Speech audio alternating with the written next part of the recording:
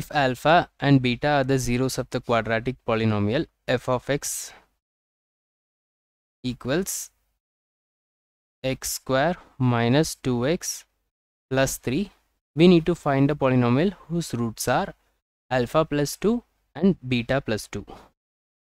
So from this polynomial, using the relation between zeros and coefficients, we can say alpha plus beta is minus coefficient of x by coefficient of x square. So in this case it will be minus coefficient of x is minus 2, coefficient of x square is 1, so alpha plus beta is 2. Now the product of the zeros will be equal to constant term by coefficient of x square. In this case constant is 3, coefficient of x square is 1, so alpha beta is 3. Now we can find the value of, now we can build a polynomial with these roots. So for doing that, we need to find the sum of the roots and product of the roots. The sum of the roots is equal to alpha plus 2 plus beta plus 2, which is equal to alpha plus beta plus 2 will become 4. And alpha plus beta's value is 2. So 2 plus 4. So the sum value will be 6. This is the sum of zeros. Now the product of zeros. Product of roots is alpha plus 2 into beta plus 2. So by multiplying this, alpha into beta is alpha beta. Alpha into 2 is 2 alpha. 2 into beta is 2 beta. 2 into 2 is 4.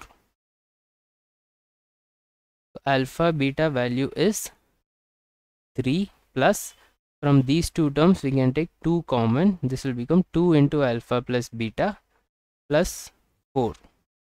3 plus 4 is 7 plus 2 into alpha plus beta is 2. So this is equal to 7 plus 2 2s are 4. So the product value is 11. The sum of the zeros is 6 and the product of zeros will be 11.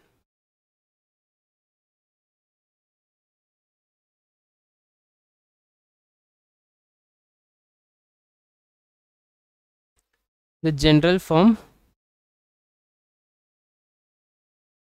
of a quadratic polynomial is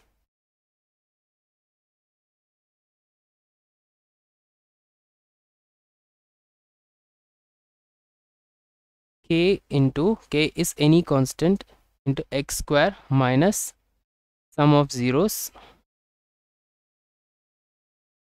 into x plus product of zeros. So we just have to substitute the value of sum and products here. So x square minus sum of zeros value is 6, so 6x plus product of 0 value is 11, and this is the answer to the question. Answer is k into x square minus 6x plus 11. If you have any doubts in this question, feel free to discuss in the comment section. Thank you.